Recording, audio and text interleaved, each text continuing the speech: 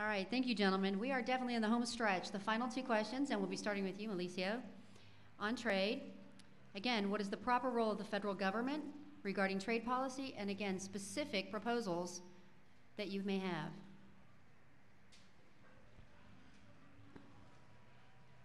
I believe in free trade.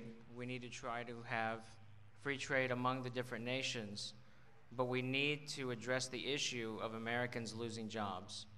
You know, we're losing manufacturing. It is so much cheaper to build things in other countries, and we need to address that issue. You know, we can have free trade, but what is the cost down the road? I believe that we need to offer incentives to American companies so that we can compete globally, because we're losing too many jobs. We need to offer tax breaks. We need to remove business regulations, environmental regulations, so that they can manufacture in the US, so that they can produce these items, so they can employ Americans instead of going overseas. You know, because if we go, you know, to the very end of the spectrum and do everything completely free trade, you know, everything will be made overseas. We won't have any jobs, and I don't think that that's the path we need to get. We need to try to rein that in a little bit, and we need to do what's best for America and what's best for the people. We have to help the American companies compete, because they are suffering, they're closing, we're losing jobs, and reduce taxes on companies to address this issue, remove environmental regulations in order for them to compete, in order to expand. Those are, I believe, are the two biggest issues facing American companies in order to compete globally: taxes and environmental regulations.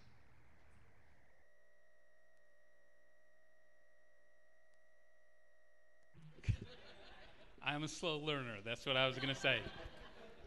I'm the top House Republican on the Trade Subcommittee, was the point person for passing the Central American Free Trade Agreement, which, because it allowed us to sell our Texas products and services into that neighboring countries, we're on the way to creating 15,000 new jobs in our state, the ability to sell.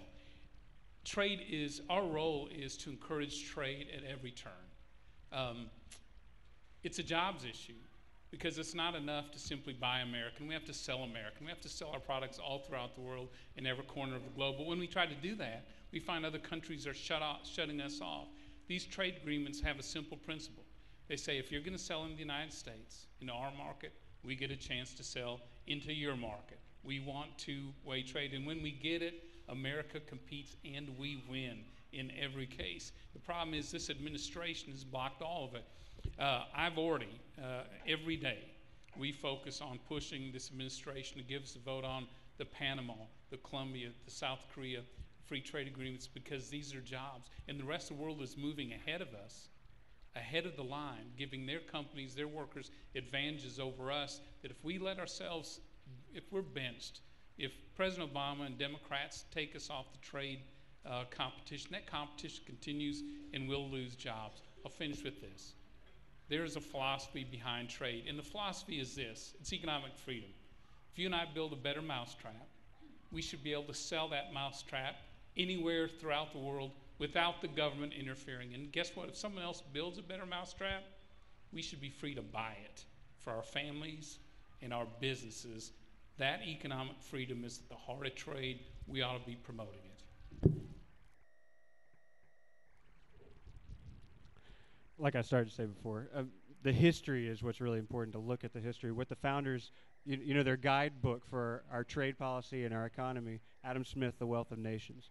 It's still very applicable today. Free trade is absolutely essential to what we do. Limited, appropriate regulation, keeping the tax policies low, keeping a good environment for businesses. One of the problems with free trade agreements, what do we produce anymore? We're shipping all our production to other countries because of our bad policies, and then we say, please, what little we make, will you let us sell there? No, we need to encourage, we need to get manufacturers back here. We need to produce things in the United States. And the way to do that is through tax policies and through open trade, very minimal regulation. We have to keep it very minimal and make sure that it protects American companies. That's simple. America first. Our Constitution is for us. Our government is for us. It is to protect our laws and to make sure our people have jobs. But we're not going to create a bunch of jobs by dumping money into the system. What we're doing is devaluing our dollar. Inflationary tactics already, after 45 years, your money is worth 90% less. That means 10 cents on a dollar after 45 years, just going at the 2 to 3% normal. At the point we're at now, within a few years, you could be at that rate, just in 2 or 3 years. With inflationary, we have to get our monetary policy under control. And to do that, we have to get the government out of the way, have free trade, have free markets.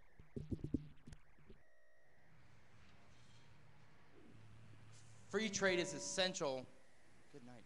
Free trade is essential for getting our country back on track.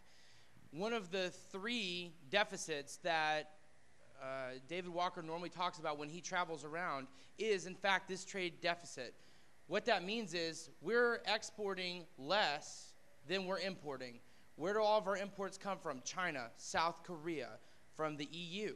Why is that? We have made it more successful for companies to do business overseas, produce the product there and sell it back to America, paying the tariffs or whatnot coming back here, than to do it all here in the United States. We need to give incentives to corporations, both large and small, to do business here. We need to make sure that when people are looking at, when our government is looking at free trade agreements, they're not writing a free trade agreement and then tacking on tens of thousands of pages of regulations and still calling it free trade. Free trade is not regulated. Free trade means it's open and you trade back and forth equally. So that being what it is, we do need to have things made here. But what is being sold here, we need to also be able to sell overseas. If we could sell that without a tariff going to their country, all the better for American companies. But if we don't address why these companies are doing most of their business overseas, then the trade deficit is irrelevant. We need to get those businesses and those jobs back here in our country, and the best way to do that is to attack our spending and to attack our tax rate. That alone will get the jobs back here and will help us fix that trade deficit that is just eating us alive right now.